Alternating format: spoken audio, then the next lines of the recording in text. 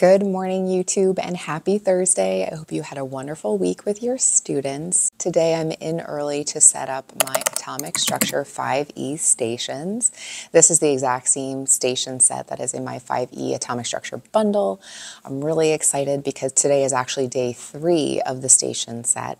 And so what that means is today they're going to be taking their formative assessment so I can see how much they've learned from the stations. So what I want to do right now is set up all of the stations. Yesterday I had labs, so I actually had to remove the stations, but now I have to set them up, so that's why I have to do it again. But I'm going to go ahead and set that up, and then I'll give you all the details about what my students will be doing at each station.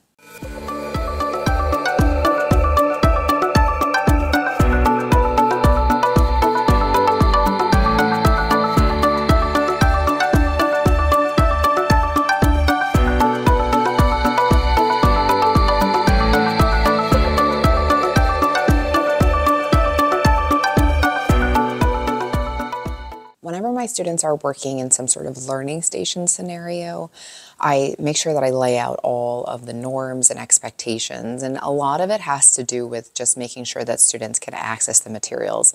I don't want any kind of like overcrowding at the station because then the students can't engage with whatever's there. And so that's kind of one of the things that we talk about is like, right, this is your learning opportunity for you to engage in some experiences that will help make the content a little bit more easier to understand as we go through the unit. And so I want to make sure that everybody has an opportunity to work through all the materials at the station so that they feel comfortable. Another thing that I do whenever my students are working through stations is I have a bunch of station signs that gives them instructions as far as like how to clean up. Sometimes there's some like model keys listed so the students know what all of the particles at a station are supposed to represent. I'll give you more details about that momentarily. But one of the things that my students need to do is they need to actually answer questions that go along with each station. So besides providing the materials and the station sign, I also like my students to complete questions as they go through the station. And some of the norms that we talk about when we do this is I make sure that they understand that they are expected to answer each question in order.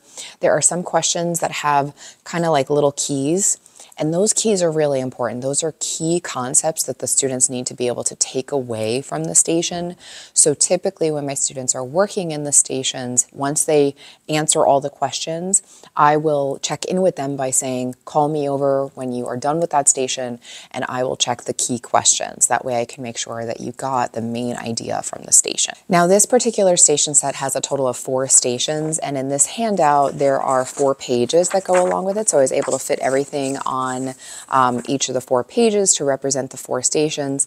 With stations, I like to make it so that they can be completed in any order, and then each station is really just honing in on one important skill that the students need to understand. And then when we come together tomorrow, we're going to do a foldable, and I'm going to talk with them about some of the things that they wanted to make sure that they understand, besides also introducing new content as well. I think for right now, I have some grading to do, so I am going to get going on that grading, but I will check in with you during my prep period. That will be during period 3, so that I can show you all the different stations and all the different things that my students will be doing today. I just finished up with my honors period 2 class, and I was able to have them finish the stations, and then they also had an opportunity to take the formative assessment. I haven't finished yet looking at their results, but I thought what I could do right now is just show you what each station entails and kind of the types of things that they're going to be asked to do and how I set up each station. Fortunately, these stations are pretty easy to set up. There's not a ton of prep associated with this or a ton of equipment that need to be set out.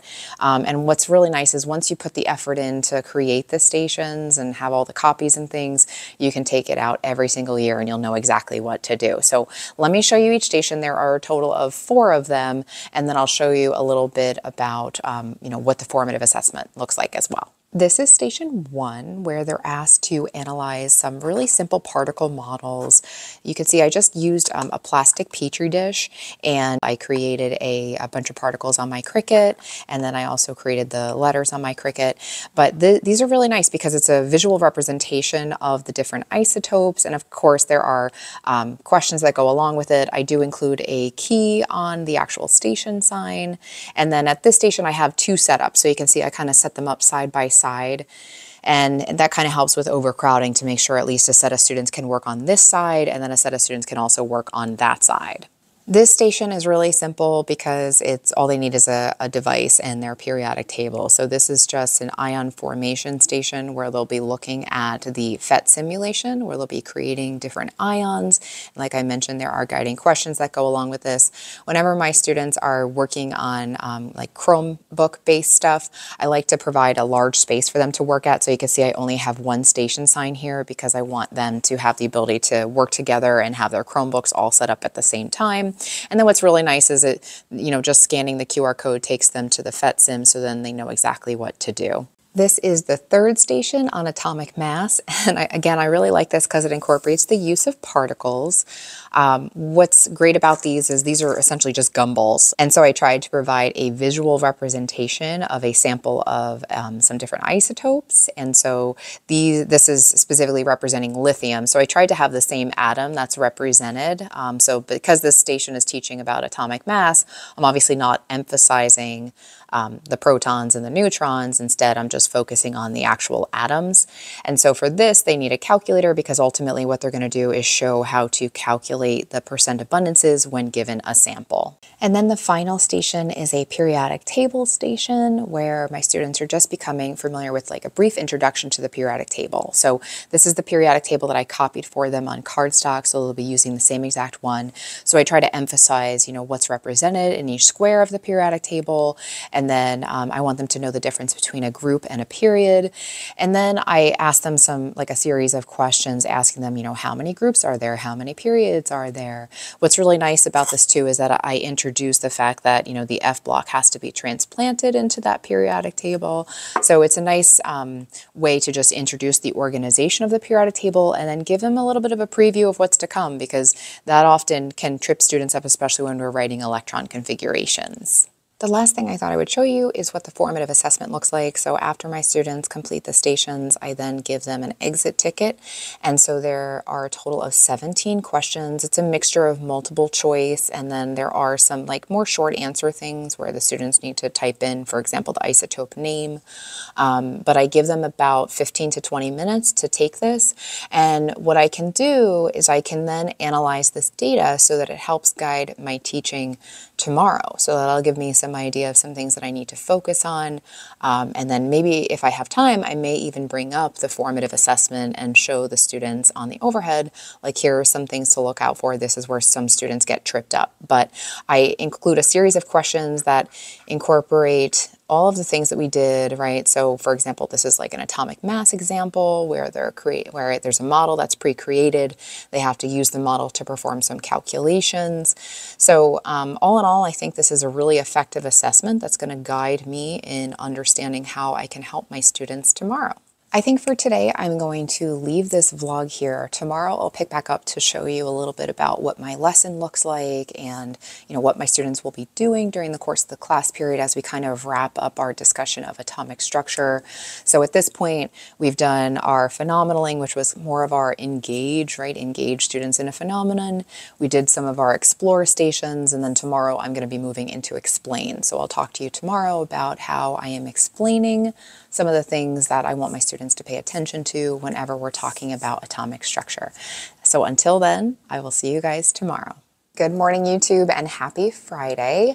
As promised, I wanted to show you how I will be delivering some direct instruction to my students as we kind of review some of the information from the stations over the last 3 days that my students have been participating in. So I've been converting a lot of my guided notes into more foldable-based interactive type of things. And so this is an example of the foldable that I created to summarize the stations. You can see that each different station has a different part to it.